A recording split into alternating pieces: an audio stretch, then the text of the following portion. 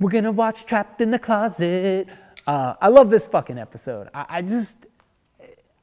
It's brilliant. And funny as fuck too. That's like the thing. It's really damn funny. South Park had previously parodied and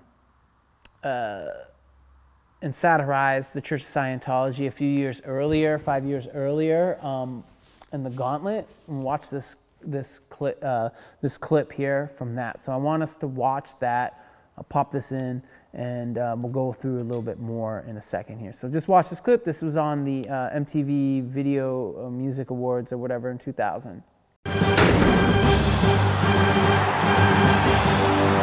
Hello, Romans! Here we have 5 very naughty boys from South Park, Colorado. Feed them to the Tigers and their challengers, Maximus and friends.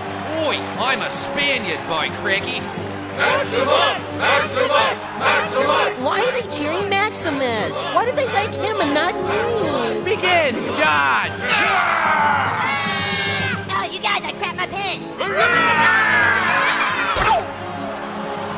Oh my God! Russell Crowe killed Kenny! Come here! It's all hot and sticky, you guys. Now let's get the rest. What are we gonna do? We're gonna die. Whoa, who is that? It's John Travolta and the Church of Scientology! Hooray! Wow, thanks, Scientologists. Hey, no problems, you guys. And now you can take these personality tests. Okay. It's those meddling Scientologists again, mate. Let's get them. Join the Church of Scientology. Never. You have to kill me first. Okay. Looks like our work here is done. Let's party. Come on! Hey, I think this will come in real handy. Toilet paper. Trapped in the Closet is basically satirizing and a parody of Scientology and the beliefs of Scientologists. Just like in The Believers, you know, and I think, you know, which is important in this, and how the believers, you know, take advantage of the beliefs, specifically the leadership, right? But basically, yeah, it's you know, just like All About Mormons, they talk about the beliefs, and they use similar tactics. And I think they're probably harsher on the Mormons than they are on the Scientologists, but you'll see it pop up when you watch it. It says, this is what Scientologists really believe. Now, there's obviously a huge joke with the closet thing about Tom Cruise. And this was shot before episodes 200 and 201, where they bring in the fudge packing joke. And the reason why, you know, I think it's important to note that Matt and Trey would probably see themselves as allies to, you know, the queer community. But they fucking hate Tom Cruise. And Tom Cruise has been known for using, anytime anybody has publicly questioned his sexuality, whether you know, think that's okay or not, you know, he's used defamation law, he's threatened to sue, harass them, etc., etc. So they do this joke where he's in the closet. They bring in John Travolta, oh my God! And obviously R. Kelly's brought into this. If you haven't seen his 33 episode opera Trapped in the Closet, that's what this is all based upon, him singing. And it is, if you want to, I mean, R. Kelly is a piece of shit. If you want to see that and suffer through 33 episodes, I don't even know how long it is, of Trapped in the Closet,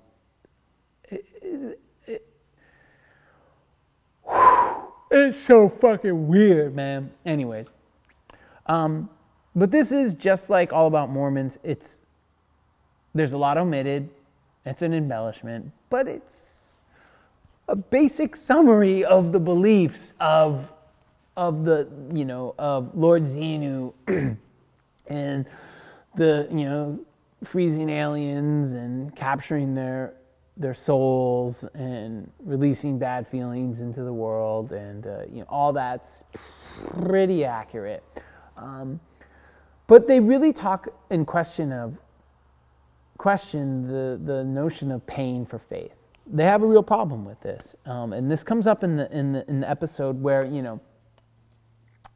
where Stan, who's now the reincarnation of L. Ron Hubbard, he's writing news stories, and the official from the church is there. And when Stan says, I also wrote that, and you'll see that people shouldn't have to pay to be a part of this. And he goes, to really be a church, they can't, Stan says, to really be a church, they can't charge money to help.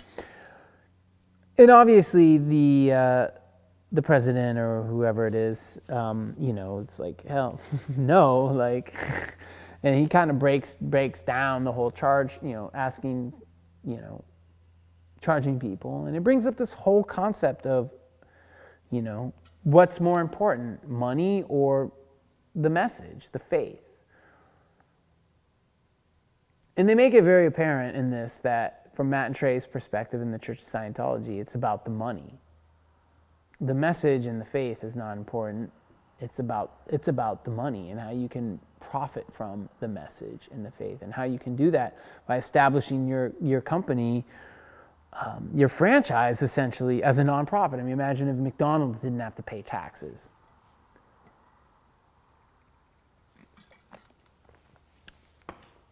So, yeah. And they also go in on, like, the litigious nature of the church. I mean, like I said, this church is known for suing, using lawsuits, and a pretty powerful legal team to sue critics. And that's a really, really important part of this episode that really goes in on that element, at the end. We'll sue you, buddy, we'll sue your ass and your balls. So that comes up as well. Now, what comes from this is what's called Closetgate.